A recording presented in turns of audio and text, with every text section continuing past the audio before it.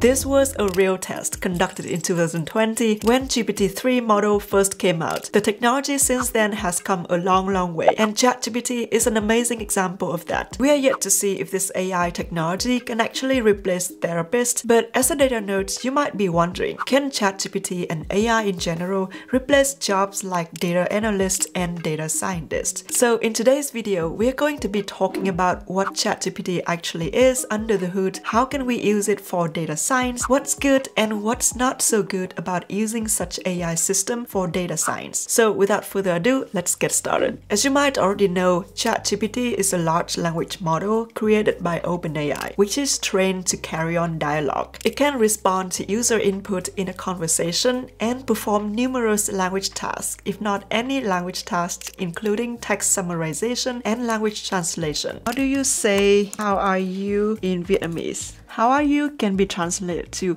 "Bạn có khỏe không" in Vietnamese. It is pretty good. It can help you write code from your instruction or help you rewrite your dating profile and many more. And the best part is it didn't actually encourage me to commit suicide when I brought up this question. So how did ChatGPT achieve this? Let's go all the way back to 2017. In 2017, a paper from Google called "Attention is All You Need" first introduced a network architecture called the transformer. This network architecture is solely based on attention mechanism. It took much less time to train and it outperformed the best models back then, both in terms of speed and performance. It quickly replaced the once popular recurrent neural network and convolutional neural network architectures in several deep learning tasks. In 2018, the first pre-trained transformer model, GPT, was introduced, and within just 2 years, several state-of-the-art transformer models were created, and the number of parameters in those models keep growing exponentially. But there are some problems, serious problems with these models. They don't always align very well with human expectations. Sometimes they don't follow user intentions, sometimes they hallucinate or make up wrong facts, or worse yet, they can generate biased or toxic output. This is what experts call human-AI misalignment issue. Although ChatGPT is also built on top of GPT, the difference is that it also uses reinforcement learning from human feedback, with an aim to make this AI model more truthful and less toxic. The model is trained and fine-tuned through a couple of steps. In the supervised step, AI trainers have a conversation with the AI model and provide responses to demonstrate the desired output behavior. After the model is first trained, in the next step, a sample of the model outputs were ranked from best to worst by the AI trainers. And these scores would be used to train a reward model that can later calculate the reward for all the model outputs. Using this reward model, in the last step, the ChatGPT model get fine-tuned using a reinforcement learning algorithm. This reinforcement learning process trains model to give a better response and hence align better with human expectations. Although ChatGPT is one of the most powerful language models to date, and I have to admit that its English is perhaps much better than mine, it still has many limitations. OpenAI described them very clearly on its website. Besides that, there are also more deep-rooted concerns about using AI models as an all-knowing AI system. The most important one is perhaps the question, do language models actually understand meaning in language? No matter how many parameters a language model has, it's unclear if it actually understands definitions and abstract concepts. A paper by a group of Stanford researchers found that pre-trained language models make mistakes at least 20% of the time, struggling to distinguish words from their antonyms and understand abstract definitions. We've also seen this lack of robustness in ChatGPT when we often need to tweak the question slightly to get the answer we want. To see what ChatGPT brings to a table in data science area, I asked ChatGPT a few questions to see if it can actually replace a mediocre data scientist. That's me. All of the questions are based on real-world situations I've encountered in my data science job. The first question is, I'm wondering if ChatGPT can give me a roadmap for learning Python for data science as a beginner. And I want to also have a weekly schedule and the resource links as well. Let's see. Okay, we do have a roadmap here. So we have week 1, learn basics of Python, though we have some resource links. This is really nice. So if someone wants to start with Python, you can definitely use ChatGPT to perhaps have a rough idea of what are the things that you need to learn. As you can see, this is a very general roadmap, but yeah, it is a very good starting point. In the next question, I want to ask something about statistics. You work as a data scientist. What are the methods to compare two distributions? So if you work with data, sometimes you might want to check the distribution of a sample. ChatGPT suggests us that we can do visualization, plotting the distributions, summary statistics. We also have 2 sample t-tests and we have KS test. We have KL divergence and some other methods I've never heard about. What's sustained distance? Okay, I don't know about this test. So although I think this answer might not be complete, I think it's a very good summary of what kind of tests you can do. Moving on to the next question, I want to ask a little bit more practical question. How do you detect anomalies and outliers in a data set? Let's see what comes out. It's a super general answer. Let me try to ask, how do you detect outliers or anomalies using clustering? Okay, at first sight, the answer sounds great. It gives me 4 steps for detecting anomalies using clustering. So firstly, pre-processing the data, then clustering using some sort of algorithm, and then we identify outliers and then evaluate the results, which sounds pretty sensible. However, it also goes on to say that it's important to note that clustering methods require the number of clusters to be specified in advance, which is simply not true. Clustering methods like hierarchical clustering don't require you to specify the number of clusters in advance. So this answer is a great start, but it's partly wrong. The next question is a coding question. So I'm going to ask something like, you have a customer risk dataset. Can you write Python code for visualizing customer income distribution per default status? I'm really curious to try out some code here and see if it actually works. So I'm gonna try this code out. So I have downloaded this dataset here and I have my Jupyter Lab open, so I can just paste the code here. I'm gonna just rearrange the code a little bit here.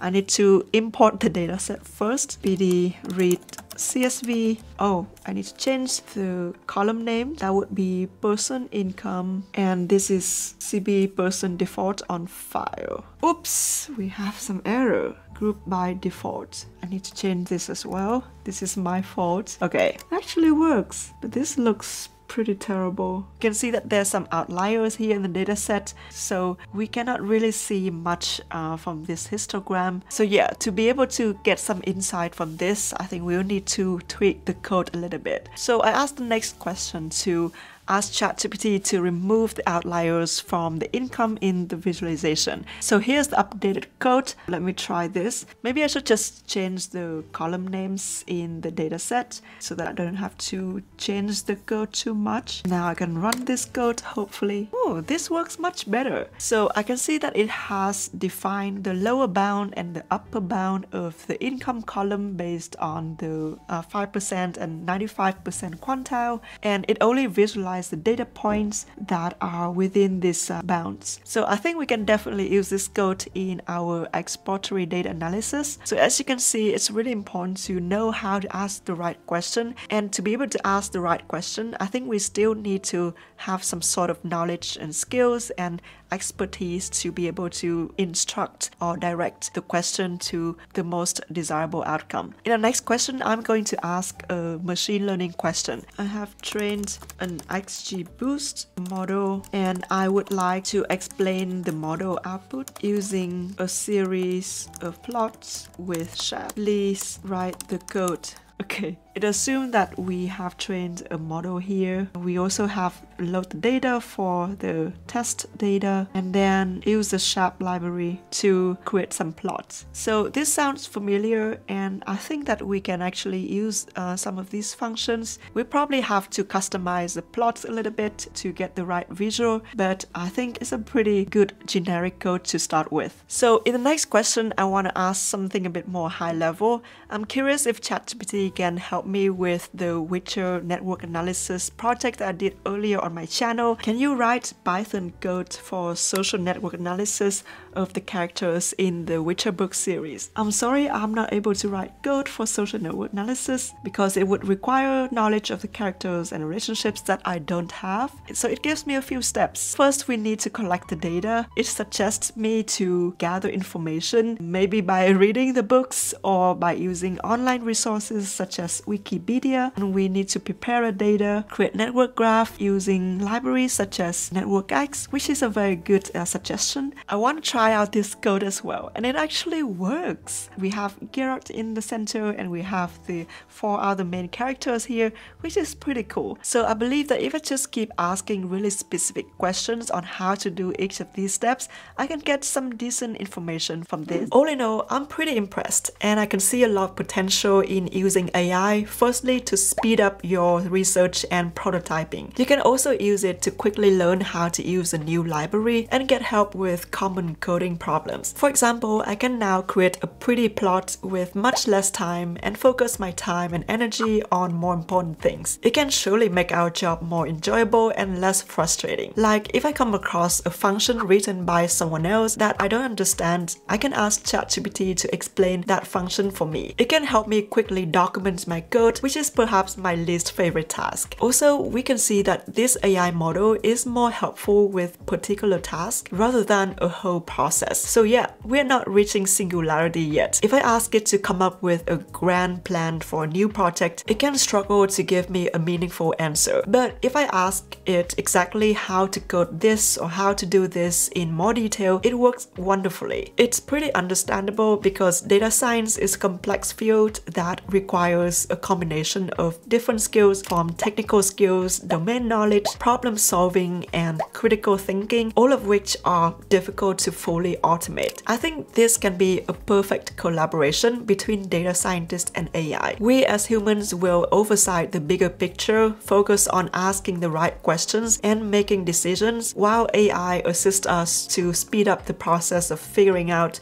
the technical details. So I think a tool like ChatGPT can help us perform our job better, faster, and in a more enjoyable way. Despite these large language models becoming more and more convincing, we need to be aware of a few things if we decide to use it for data science. As we talked about earlier, ChatGPT is partly trained on the input from the AI trainers. So the model outcome is inevitably biased towards the preferences of the trainers. This means we need to be critical and take the answers with a grain of salt. Especially in data science, we might work with sensitive topics and we are the ones who design the metrics and the models. We need to be extra careful. In addition, some information in the answers might be incorrect. As we've seen earlier in one of the questions, that means we still need to have the expertise and the right foundation in statistics, math, and domain knowledge to be able to recognize the potential issues or silly mistakes. We still need the ability to judge if the answer is good or good enough, no matter how convincing it might sound. Also, code generated by AI is not guaranteed to be working 100%. Many people have pointed out that the code can also be quite inefficient even if it's not theoretically wrong. So data science practitioners like us are still much responsible for selecting, testing, and optimizing the solutions. There is no doubt that ChatGPT and similar models will get more fine-tuned and become more perfect, but there's another concern. The phenomenon of de-skilling. De-skilling is a process by which skilled labor within an industry or economy is eliminated by the introduction of technologies operated by semi or unskilled workers. If anyone without any skills can create AI art, build machine learning models, or create a great website with ChatGPT, we might decide not to even bother learning the basic skills in the first place. This is what happened in the aviation industry. Commercial commercial aircraft nowadays fly on autopilot for much of the time. Some people put it this way: once you put pilots on automation, their manual abilities degrade and the flight path awareness is dulled. Flying becomes a monitoring task, an abstraction on a screen, a mind-numbing wait for the next hotel. So when emergency or unexpected situation happens, pilots might not have enough skills and experience to take over the computer. This is believed to be the reason for the tragic crash of the flight AF447 in 2009, which killed all 228 people on board. The adverse weather condition caused automatic pilot functions to stop working, and experts believe the pilots were not adequately trained for manually flying the airplane, leading to a series of fatal mistakes. In any industry, it would be very dangerous if our critical thinking and judgment capability is deteriorated by overly relying on an AI system. We might not even trust our own judgment when we need to, because the AI system is simply too compelling. I generally believe we should learn to do something ourselves first and develop the experience and own judgment before using any AI system to help with a task. If you've never built a machine learning model by yourself, you'd better not trust ChatGPT to build it for you. Companies, including my employer, are still not allowing the use of ChatGPT yet. This is mostly because of concerns about sharing client data and intellectual property. But as Microsoft is pouring $10 billion into OpenAI and planning to integrate OpenAI's models into its consumer and enterprise products, I guess it's just a matter of time and the question of how the human-AI collaboration will play out in the business setting. Another thing I think is worth mentioning is that an advanced AI model like ChatGPT still can't come up with new creative ideas and concepts, at least not yet. Just like we haven't seen DALL-E 2 or Stable Diffusion be able to come up with its own art style, ChatGPT can't come up with a novel idea in an abstract way. So if we rely too heavily on such an AI model, we might run the risk of recycling old ideas over and over again without coming up with something new. So in short, I believe AI models like ChatGPT can be a great tool for data scientists for speeding up a specific task. However, at least in the near future, I don't think AI models can fully replace human expertise and judgment in data analysis, model building, interpretation, and decision making. That said, we never know if singularity is already near, and we'll probably all be out of jobs sooner or later. But I'm actually fine with working less so that I can make more videos. So if you enjoyed this video, please smash the like button. Just because it's created by a human, that's me. Thank you for watching. I'll see you next video. Bye bye.